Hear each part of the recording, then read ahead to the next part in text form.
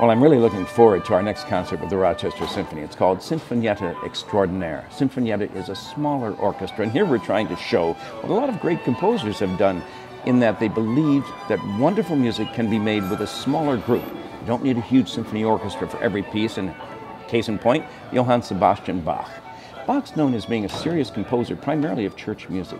But on Friday nights, he'd like to take the same musicians he knew in church down to Zimmerman's Coffee House on the corner in Leipzig, Germany, and make some music just for fun. The fun piece we're doing has been called Brandenburg Concerto No. 4. Bach just knew it as a wonderful piece featuring 2 flutes and a violin. We have our own Liz and Kay on flute and Mike on violin, showing us how it should be done. It's Bach at its merriest. It's a lot of fun, and you can imagine you're in a coffee house just as we are right now at the Fiddlehead Coffee House here at Forager. Well, now, Mozart was such a genius that he taught himself how to write symphonies when he was 8 years old. And they weren't bad. But something happened to him when he was 18. That year, 1774, he wrote 6 symphonies in 1 year.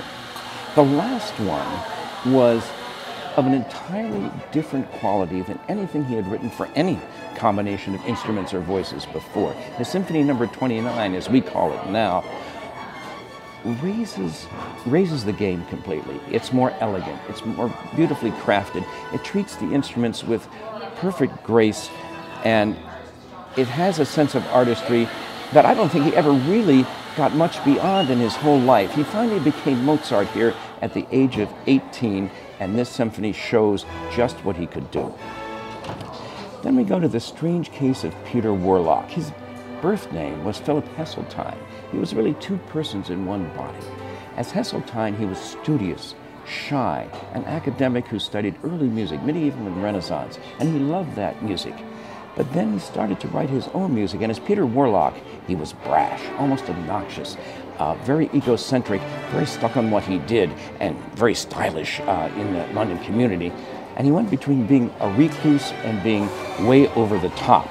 As a recluse, as a scholar, he found music from 1589 in Paris in a book called Orchestrographie, combined orchestra and choreography, and the idea was an essay about music that talked about dance, how to do the steps, and what music should be made to it. First essay like that ever in history.